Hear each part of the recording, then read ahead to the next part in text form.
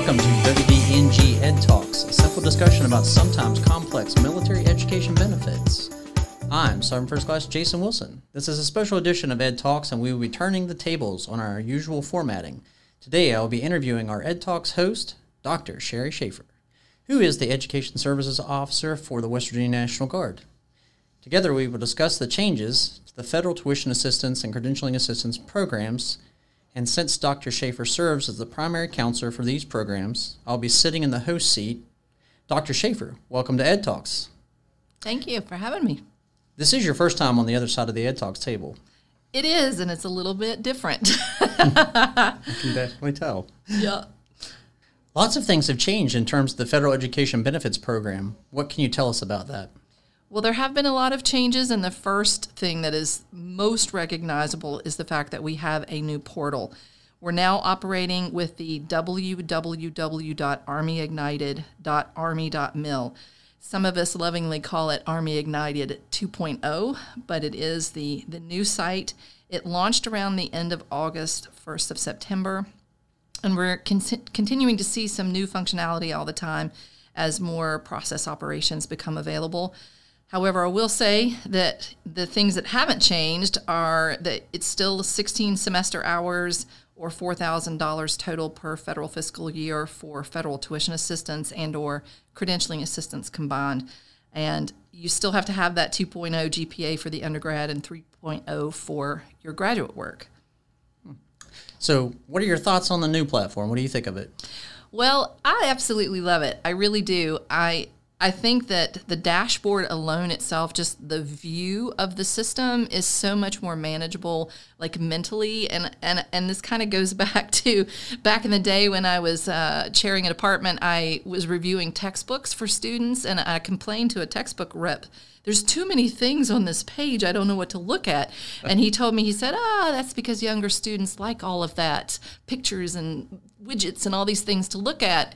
Me, not so much, so maybe that's a sign of my age that I like this portal a lot better. It just seems a lot more laid out more efficiently, and it's more user-friendly. I think it's more intuitive.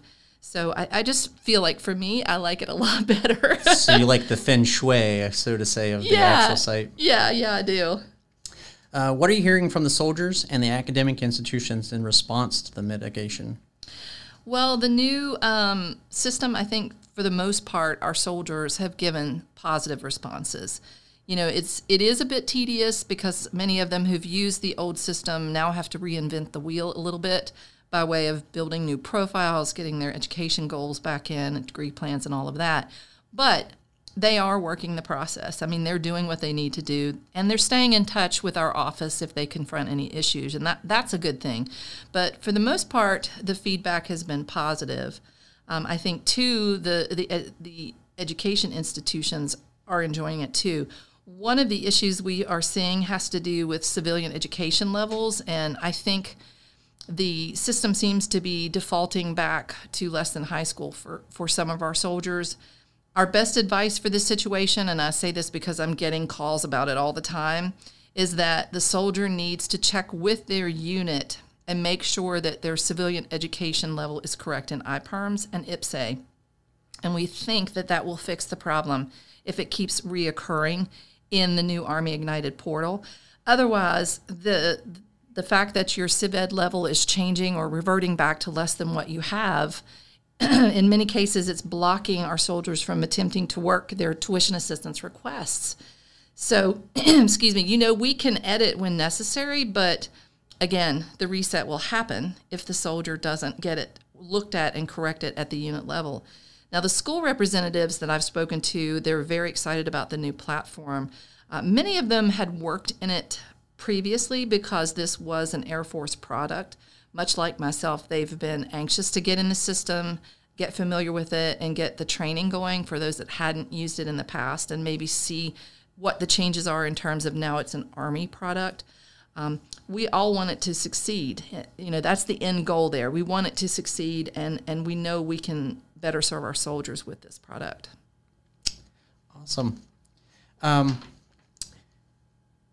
So let's take a deeper dive into the Federal Tuition Assistance Program. What are the significant changes affecting our soldiers? All right, so I'm going to list these off, and hopefully I'm not missing anything. But first and foremost, we have the new Army Ignited system, lovingly known as 2.0. They don't brand it that way, but, you know, that's kind of what we call it. Yeah. The second thing is that there are lots of tutorials built into the system to assist soldiers when they're trying to navigate it, to learn it. You know, what am I missing? What do I need to do? So they can find those tutorials pretty easily to assist them. And that's kind of the first go-to. This is where I can go and I can take a look and find the answers that I need. The second thing, and this one is, or third thing really, this is really critical. The deadline to submit your tuition assistance requests has changed. It is now 60 to 7 days from the start of the term.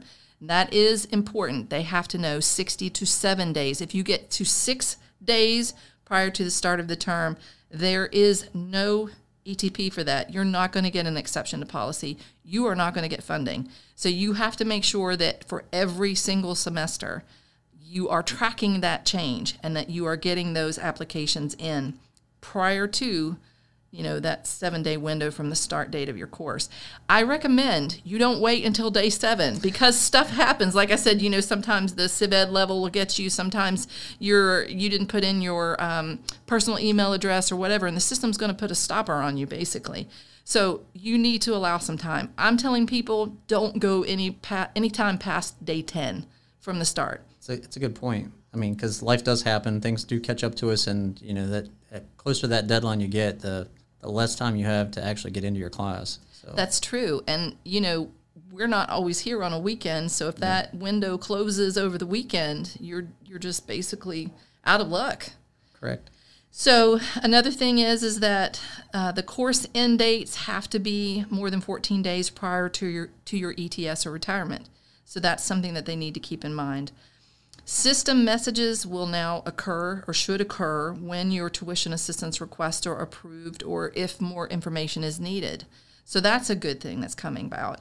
Soldiers can take up to 2 courses before they have to upload a degree plan from their academic institution.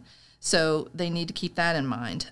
You know, they may think, well, I just took a couple classes and it didn't say I needed that. Well, that's because it's going to give you a little bit of time to get in the system, but now you've hit that, you know, that stopper there, and it's telling you, hey, you've got to have this in here because we need to make sure you're following the correct path. Someone at some level was actually pretty smart in doing that to you know, in case a soldier doesn't like what major he's taken because he's, you know, a brand new student or whatever. So, you know, building that in to where, you know, allows them to at least give at least a couple classes in before they actually, yeah, this is definitely what I want to do in life. Yeah, it's a good idea. So for soldiers that need to drop or withdraw a course, they have to initiate this with their academic institution. And grades have to be posted by the academic institution within 60 days of the course end date or prior to your ETS or retirement. So if no grade is posted or a soldier receives an unsatisfactory grade, there will be a recoupment. Now, unsat grades, that means a D or below for an undergraduate work or a C or below for graduate work. And if you get that, you're going to be recouped. So you need to make sure that you're going to class, you're passing your exams, you're studying, doing your homework, you know, all those things that we tell people about so that you don't get that recoupment. Yeah, definitely making sure that their workload versus, you know, work versus actual coursework, you know, those can be mitigate the situation itself if you're taking too many classes and trying to work full time, and I've experienced that in my own past. So yeah, it can really come back to haunt you if you don't watch what you're doing. And it can haunt you now financially, not just your GPA. So, all right, so moving on, if soldiers, they will not be refunded for grades that have been changed after a recoupment is processed. So, you know, if this could be an incomplete or something. So if you need to do an incomplete process, you need to be contacting your education services office so that you know how to work the process and what the limitations are there in terms of dates and whatnot. Soldiers must also initiate a recoupment waiver within 30 days from the date of a course withdrawal. So failing or unsatisfactory grades no longer qualify for this waiver, and that's kind of a new thing too. So they need to be tracking these changes in order to work effectively in this system and not be recouped. That's good. No one wants a recoupment on their tail end. That's for sure. No, they don't. So what can you tell us about the outstanding tuition assistance requests that were still pending in the old Army Ignited system? So we know we have some soldiers that have this issue because I'm getting calls about them in my office. What we are seeing is some of those old tuition assistance requests are migrating now to the new Army Ignited 2.0 system. I have seen cases where a soldier had 3 outstanding courses and only 1 has migrated for payment. That means the other 2 have not come in for payment. We just have to basically wait and let the system work the process. We have to wait and see when the migrations that they're doing will pick up those remaining courses. Or, if it's not happening in a timely manner, we can reach out to our federal SESS to assist. Those are the folks that help at the federal level with tuition assistance. But this is new territory, and we're going to feel these growing pains for a little bit. But by and large, the soldiers are working the process. As I said earlier, hopefully our academic institutions will continue to remain patient, continue to work with the soldiers and our office, because, we have to wait for this process to work. Like I said, this new system came about toward the end of August, early September, and so they had to move outstanding TA requests from one system to the other, and it does take time. I mean, it just can't do it all at once, or it would probably just, crash. But nothing works that fast. No. So we kind of, I cannot stress enough, just please try to be patient. Please try to remain in communication with your school and with our office, and, we'll try to help you as best we can. Where can soldiers go for help if they have an unresolved request or payment issue? Well, from what we understand with this new system, it is imperative to use the messaging system within Army Ignited. This triggers inquiries to be sent to the SESS, which is our federal level counselors who can review their case and their questions.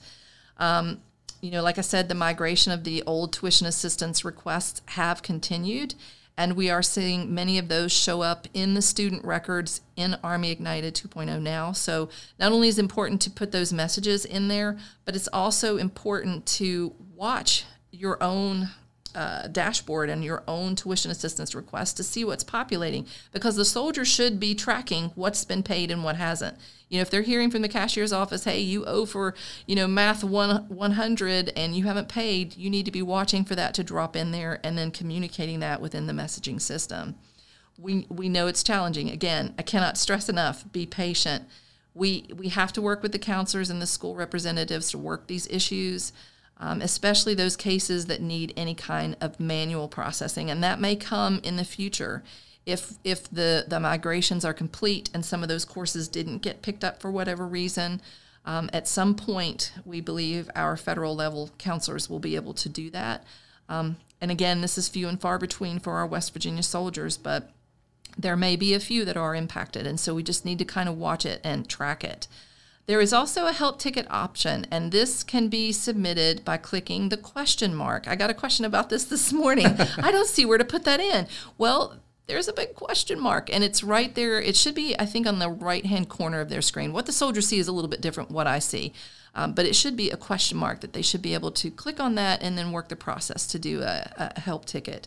And then additionally, soldiers, as a last resort, this again is a last resort, they can contact the Army Ignited Help Desk. And that phone number, get ready for it, is 276-231-0938. That's 276-231-0938. Or they can email them at army@bamtech.net. So let me spell it for you. It's army@B as in boy, A-M, tech, T-E-C-H.net. So bamtech.net, army@bamtech.net. Say that 10 times fast. I know, right? It's crazy. So anyway, that's the best ways to work those issues. Awesome. So what about CA, or that's credentialing assistance? What changes occurred recently with this program? So it has finally migrated to the new Army Ignited System 2. So we're seeing that. That's good.